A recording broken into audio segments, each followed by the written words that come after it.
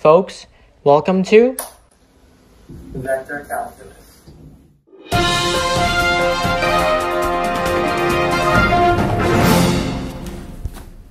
So our most basic parabola, the one we should all know, is this one, right? The happy face looking parabola. And that parabola. Alright, ladies and gentlemen, welcome to the next lecture of Vector Calculus. Today we're looking at the parabola, an amazing conic section with some amazing properties, alright? This right here is a parabola. Now, just like every circle has two things, a radius and a center, every parabola also has two things. What are those two things? Number one, every parabola has a focus. A focus. Okay, so a focus is just a dot. Okay, this green dot right here is the focus. Okay, number two, every parabola has a line. We call that line by a certain name. We call it the directrix. Right here. This right here is the directrix. Okay, now, why is this point and this line so special? Why are they so special?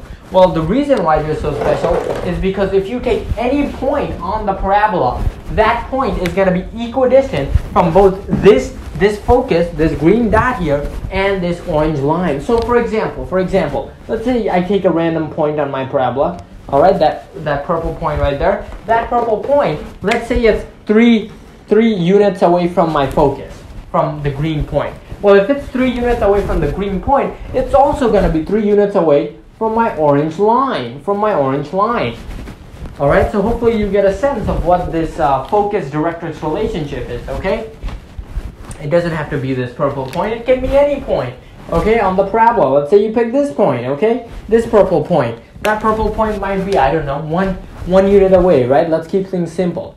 It might be 1 unit away from the green point. Well, then it also has to be 1 unit away from the orange line, okay? Not to scale, ladies and gentlemen. So, that's what the focus and directrix is all about, and those are really the most important things you should know about a parabola, okay? Now we're actually going to derive the equation of a parabola using the focus and directrix, okay? So let's go ahead and do that. So I'm going to go ahead and redraw everything, and we're going to derive the equation for a parabola just from what we just learned, okay? So that's pretty amazing. All you need is 2 seconds of math, and you can derive the equation for a parabola. I think that's pretty crazy. So here's my focus, right at kind of the cusp of my, if this was a kangaroo, this would be the baby right here. And under the kangaroo is the ground, okay? So that right there is the ground under the pouch of the kangaroo. And you know, what did we talk about right now? Well, if this parabola is on the xy axis, then it has some kind of a vertex, right? The vertex is kind of right here, okay? That's the vertex of the parabola. The focus, what would be the coordinate of the focus? Well, we can give it a coordinate of 0, p, okay? P is going to be the distance from the origin for the focus. And likewise, for the directrix, which is this orange line, we can give it an equation of y equals minus p, right? So the focus is going to be p units away from the vertex. The directrix is going to be p units below the vertex, okay? At least for a parabola. Okay, so what did we just talk about? We were talking about if you grab a point, let's say you have a point right here, okay? The distance from that point, let's give that point some coordinates. Let's say this point is x, y. The distance from that point to the focus, let's call that distance d, is also going to be equal to the distance from this purple point to our directrix. Let's call that d as well. So what are we going to have?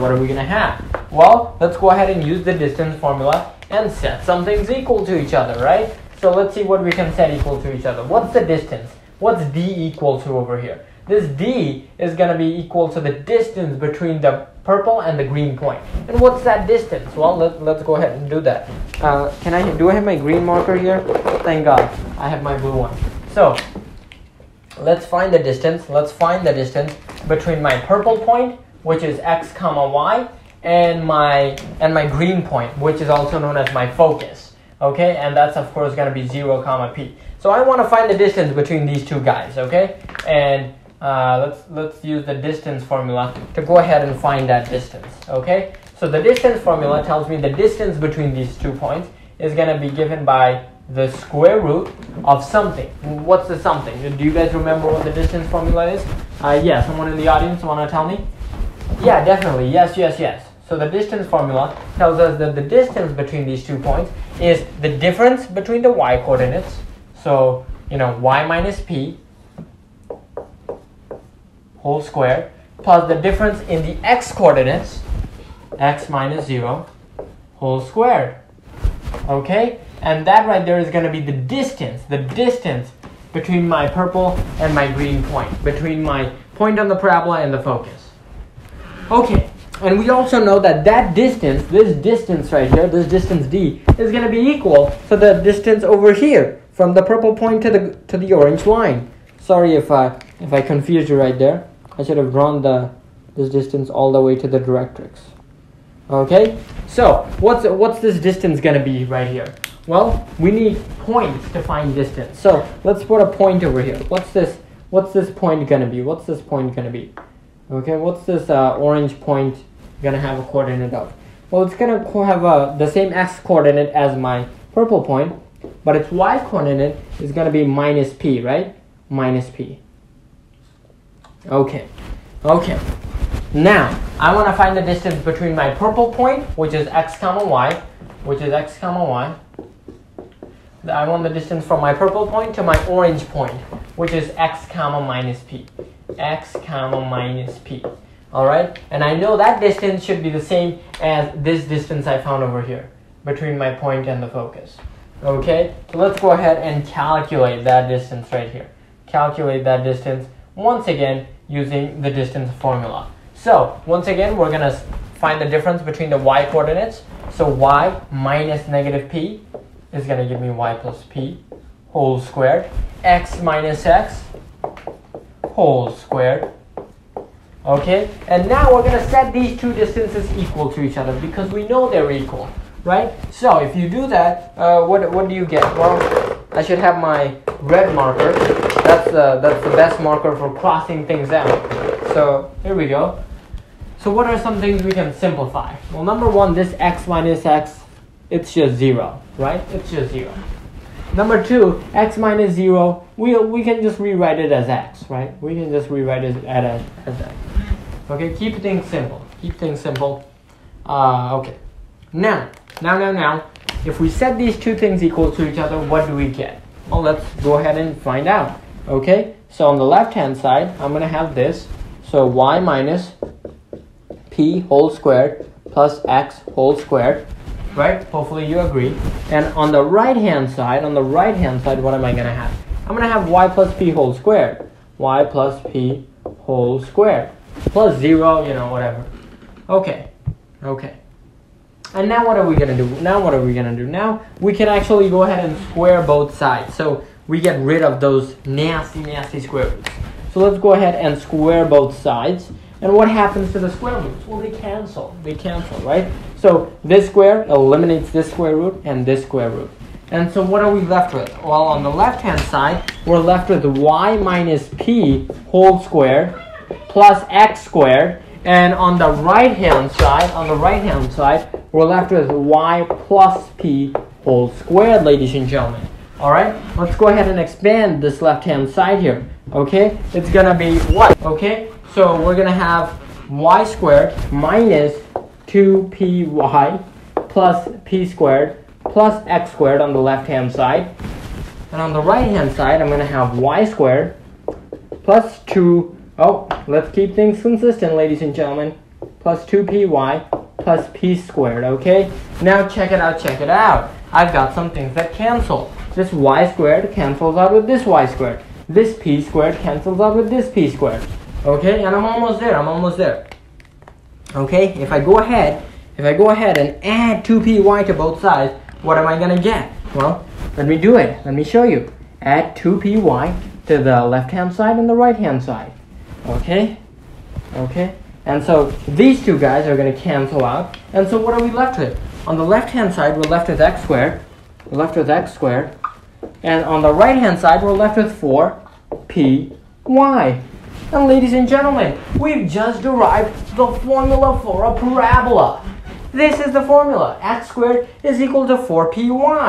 All right, we're almost there. We're basically, well, you know what? I keep saying we're almost there. And we're there. We're in the holy land, ladies and gentlemen. We've just derived the formula for a parabola. And now we're going to kind of try to understand it. So let's see. Let's look at the formula we just derived. So this is the formula. This is the formula we just derived using our knowledge of the focus and the directrix. And the formula is x squared is equal to 4py. Now, what does this tell us? Well, it tells us a few things. Number one, it tells us p. P, remember, is the distance from the vertex of the parabola to the focus. That right there is p. It's also the distance from the vertex to the directrix. That's also p. Okay? It also hides something. It hides the vertex, the location of the vertex. Okay? Here, you don't see that the location of the vertex is 0, 0. But if I were to change the vertex to some other point, the equation of the parabola would look like x minus h squared is equal to 4p times y minus k squared. Okay? Oh, sorry, y minus k. My fault. Okay? Where h and k represent the coordinates of our vertex. Okay? Of our vertex. Okay? Now there's one more special scenario, right? This is for an up or down parabola. If you were to have a left or right parabola, what would your equation look like? Okay? Instead, what if my parabola was something like this? Something like a left parabola or a right parabola. Well, then I'd have to adjust my equation just a teeny tiny bit. Instead of x minus h squared, I'd have y minus k squared is equal to, instead of 4p times y minus k, I'd have 4p times x minus h. Right? So you just kind of switch the terms around. Okay? And that would be the equation for a horizontal parabola, something like this. Okay, ladies and gentlemen? And that's pretty much all we need to know for a parabola. But before we leave, let's go ahead and review some of the terminology we just learned, okay? So let's go ahead and erase this. Let's go ahead and review some of the terminology we just learned, okay? So here's some of the terminology we learned today. Okay, number one, we talked so much about the two big things about a parabola. What are the two big things for every parabola, ladies and gentlemen? Go ahead and leave it down in the comments. What are the two big things every parabola has? Number one, every parabola has a focus right here. A focus. Think about a kangaroo and its baby and its pouch. This right here is the focus, okay? And remember, with every focus, there comes a directrix. There comes a directrix right there, okay? And that right there is the directrix, okay? The directrix is the line under the vertex, okay? The vertex, remember, is right at the cusp of the parabola. It's right here, okay? So this is the vertex of the parabola, okay? So you can kind of imagine the vertex of the parabola as the location where it changes direction.